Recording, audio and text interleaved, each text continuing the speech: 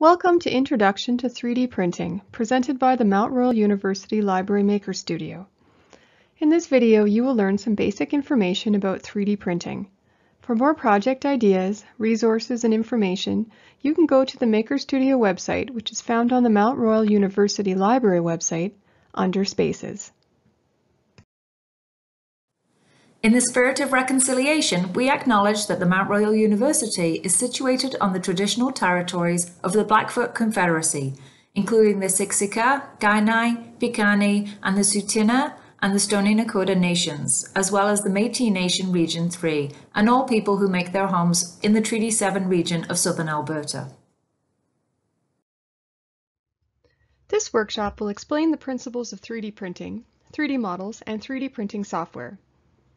Illustrate the differences between SLA and FDM 3D printers, discuss challenges with 3D printing, explain the process of 3D printing in the Maker Studio, and showcase innovative applications for 3D printing.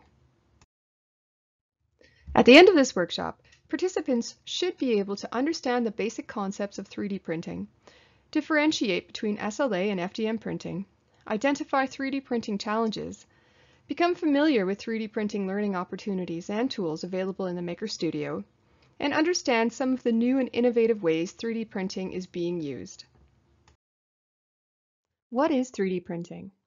Well, 3D printers are machines that deposit material onto the surface of a build plate in layers. So how it works is the machine will do a layer, then move up vertically and do another layer, and move up vertically again until you have an object. 3D printing is commonly used for rapid prototyping, which is the fast fabrication of an object using computer-aided design or CAD. So before you can 3D print something, you're going to need a 3D model of it. 3D models are a mathematical representation of an object. There are a few ways that you can get a 3D model, and one of them is you can design your own using 3D modeling software such as Tinkercad, Fusion 360, or Blender. There are a lot of workshops that you can take with the Maker Studio to learn how to use 3D modeling software. Another way that you can get a 3D model is you can download one from online. A lot of people design them and sell them or give them away for free, so you could download a model that way. You could also use a 3D scanner. A 3D scanner actually creates a point map of an object using lasers and cameras, and from that information it creates a 3D model. Once you have your 3D model, it's time to print it. You'll have to import your model into 3D printing software such as Ultimaker Cura or Preform. Some of the software is open source and some of it is proprietary, so you'll have to use the software that comes with the machine. So when you import your model, the software will slice it into layers and then transform it into G-code, and that information will then be sent to the printer, and then the printer can print it. The 3D printing software will have a lot of settings that you can use to make sure that your print will print successfully and just the way that you want. The Maker Studio has many workshops that will teach you how to set up your print successfully.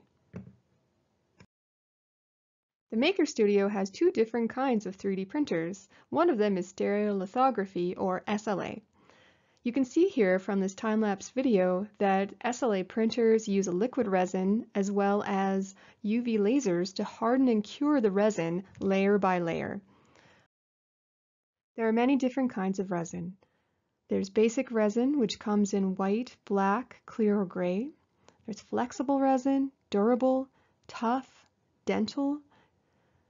One really neat thing about resin is that it has very high resolution, which means that you can print very small prints and they will have very good detail. The other kind of 3D printing that the Maker Studio has is fused deposition modeling, or FDM printing.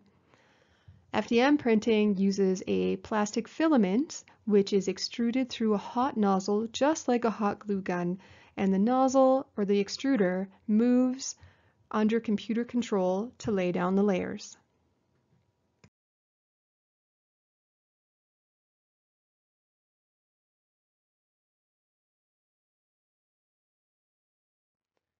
Various types of filaments include PLA, PETG, or ABS. PLA is the most common type of filament that we use in the Maker Studio. There are many different kinds of PLA even that you can get.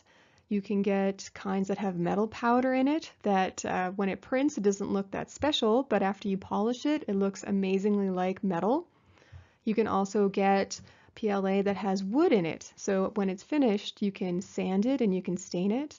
There's flexible PLA. There's a lot of different kinds that you can get for whatever project that you're looking for.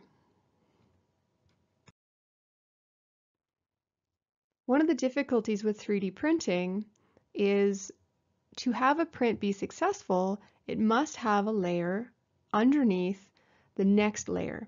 So if you have a model that has an overhang, or even imagine something like a model of a person who's snowboarding and their arm is sticking out, there's nothing underneath the first layer of that arm to hold up the melted plastic or the liquid resin. So what the software does is it provides you with support material. Support material will help your model be successful, but it's not always perfect. So support material will start at the base of the bed plate or at the bed plate and build up with your model until it gets to the overhang. If your support is attached to your model and your model is very small, when you break off the support material, it could break your model. It can fill up small areas of your print and become unremovable. It can create scarring. So if you're printing something that has high detail, like something with a face, and you have support material all over its face, when it's finished, it's not going to look very good. It can also increase the cost of the print. So these are some things to think about when you're creating your 3D model. There are things that you can do to have less support material. Here are a few problems that you can have with 3D printing. If the first few layers don't stick to the build plate, your entire print will fail.